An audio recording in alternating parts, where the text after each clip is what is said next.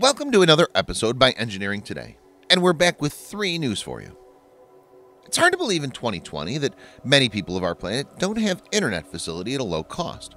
So, SpaceX will provide internet connection at an affordable price for all people through Starlink with an easy setup, starting from Canada. SpaceX had applied for a license to the Canadian Radio, Television, and Telecommunications Commission in May to get their basic international telecommunications services license.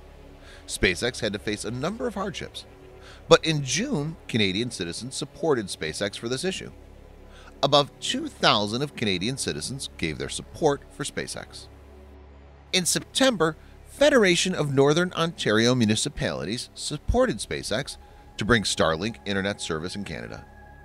FONAM says at their board of directors meeting, the board adopted a resolution during a recent meeting in Hearst, held both electronically and in person, supporting Starlink, a satellite internet service that's being developed by SpaceX. The resolution also caused on the Canadian Radio, Television, and Telecommunications Commission, CRTC, to permit and expand the company a Basic International Telecommunications Services license. FONAM believes that the Starlink program is our best option, says Danny Whalen, the president of FONAM. Before this meeting, a couple of months ago, Canadian Municipal Councillor Kenneth Flack says in a letter, I encourage the Canadian Radio, Television, and Telecommunications Commission to accelerate the acceptance of this application for provisioning of services such as this without delay, as it will also provide the capability for our communities to deal with and recover from this pandemic. The SpaceX Starlink Internet Services project as a whole specifically benefits those most in need and the most disadvantaged. In the first week of October, James Cumming, the Minister of Innovation, Science and Industry, criticized the politicians for delaying to give license to SpaceX. He also said, we've heard plenty of big plans from the Liberals over the past 5 years, but very little delivery and many unsatisfied internet users. However, a new entrant, SpaceX, may be able to offer connectivity that rural Canadians and their businesses have been desperately needing. They're not asking for a single cent just for their license to be approved. In the middle of October, an official petition was created and shared on social media by Canadian citizens for the approval of SpaceX Starlink license. They asked government authorities for this. After that, on October 15th, SpaceX received their license from the CRTC. Their Secretary General, Claude Doucette, says in an approval letter to SpaceX, the Commission received 2,585 interventions regarding Space Exploration Technologies Corporation, BITS application.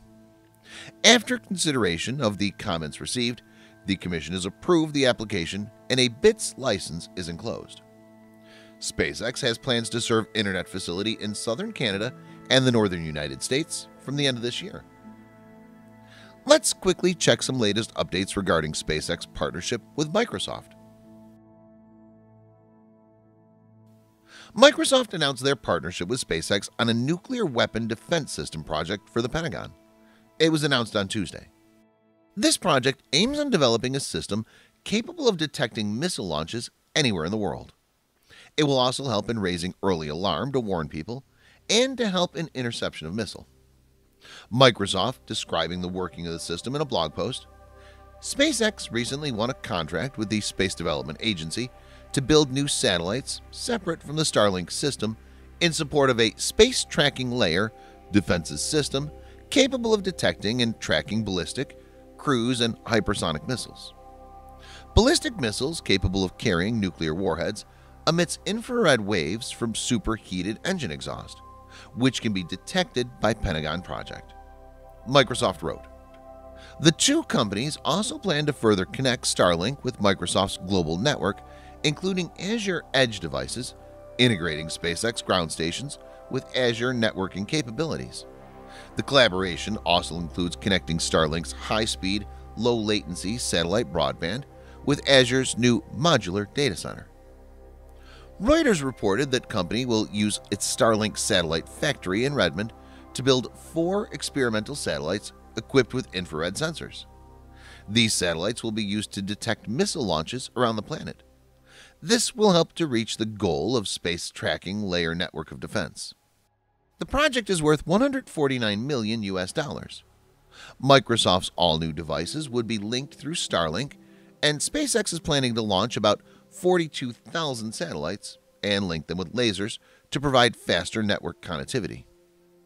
Microsoft also said they have plans to make modular data centers and mobile platforms through which cloud computing systems can be spread to every corner of the world. SpaceX President Gwynne Shotwell said, "We will be delivering to the government a number of satellites that host a capability to protect against ballistic weapons, and we're really proud to have Microsoft on our team there." Now let's discuss a news regarding China's moon mission. At last, sequel of moon mission plans of China got revealed. In our planet, major countries linked with space research and also planning to send their moon missions within a short course of time. China proposed to other nations that all their Chang'e missions together would form the part of planned International Lunar Research Station. China's already operating Chang'e 4 on the far side of the moon to collect samples. They're also planning to launch another spacecraft to the moon, Chang'e 6, which is scheduled to be sent either in 2023 or 2024, having two goals of landing at the south pole of the moon and studying the region. Chang'e 7 will be sent around 2024, whereas Chang'e 6 will work as a backup for Chang'e 5. If Chang'e 5 mission is successful, then it will be resent to the south pole of the moon. China National Space Administration gave many institutes the responsibility to develop payloads for 5 spacecraft in Chang'e 7 mission.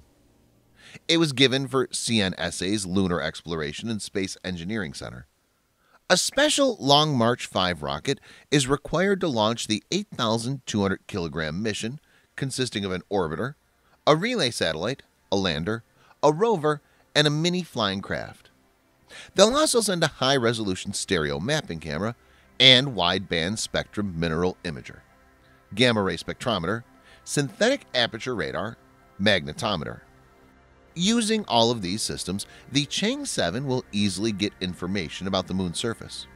The rover will carry a lunar penetrating radar, a magnetometer, a panoramic camera, a Raman's spectrometer, and a mini flying craft will carry a water molecule analyzer to take measurements in the far region of the south pole in the moon.